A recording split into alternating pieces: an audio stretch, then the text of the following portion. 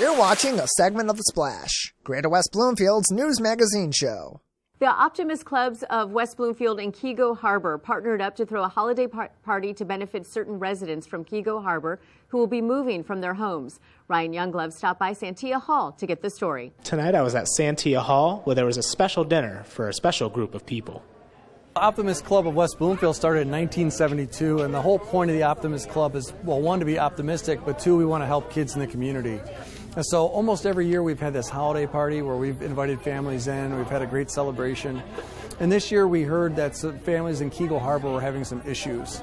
So we teamed up with the Keego Harbor Optimists, and we threw this amazing party tonight at Santia Hall in the heart of Keego Harbor. One thing I love about the Optimist Club is they really bring people together, and I think that's so important these days, is coming together and not be torn apart, not be divided, not to be divisive. So I'm just really glad that we were able to host this event, and we had so many families that came tonight and to celebrate the holidays, and I think we made it a little bit brighter for them. The West Bloomfield Optimist Club, the Keego Harbor Optimist Club, they're all about service, they're all about partnerships, they're all about working and helping kids in need.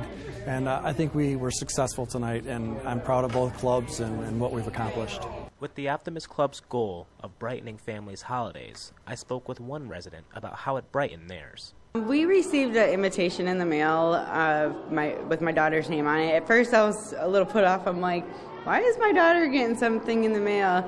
But then we opened it, and it had all of the details of what was going on, and I explained it to her, and she was super excited. She really wanted to see Santa. I feel like her being able to see Santa is going to make her Christmas a ton better. It's kind of hard for us to go and see Santa, so this made her night. The West Bloomfield Optimist Club's dinner had an outstanding turnout and brightened the holidays for many who attended. This has been Ryan Younglove reporting for The Splash. You can find more information on our website at civiccentertv.com/OptimistHoliday19. Thanks for watching this segment of The Splash. To watch the entire show or other segments, catch us on Comcast Channel 15 and AT&T Channel 99. Or look us up online at thesplash.tv and listen to us every week on 89.3 WBLD, the all-new Lakes FM.